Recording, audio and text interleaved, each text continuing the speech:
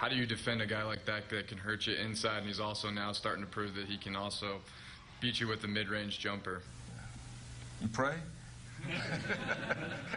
That is North Carolina A&T head coach Jay Joyner talking about his strategy to defend UTEP big man Bryson Williams. As honest of an answer that you're ever going to get from a head coach, and to be honest, that might be a better game plan than we've seen all season against Williams and the Miners. UTEP hosting North Carolina A&T for the first round of the Don Haskins Sun Bowl Invitational. It's the longest standing holiday tournament in the country.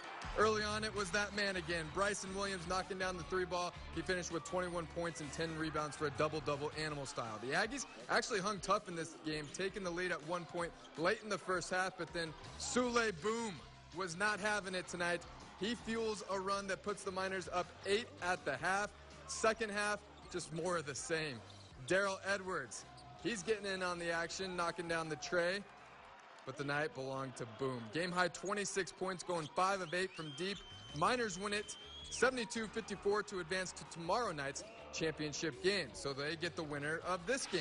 UC Irvine and Kent State matching up in the early game. The Anteaters hot off their 30-win season from a year ago, and the Golden Flashes off to an 8-1 start this season. First half action, that was Brad Green getting the scoring started.